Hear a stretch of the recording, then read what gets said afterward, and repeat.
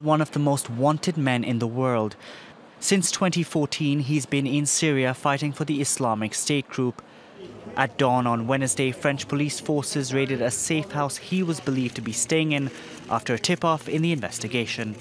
Investigators considered this flat after receiving witness accounts placing Abaaoud on French soil. This is a man suspected of being the instigator of numerous planned terrorist attacks in Europe on behalf of the Islamic State group. Moroccan-born Abdelhamid grew up in the Brussels suburb of Molenbeek, which has become a hotbed for Islamist terrorism. He is even suspected of recruiting his 13-year-old brother to join the Islamic State group in Syria. His family have said they wanted him dead. In May, Abdelhamid's father joined the Belgian prosecutor in a case against his son.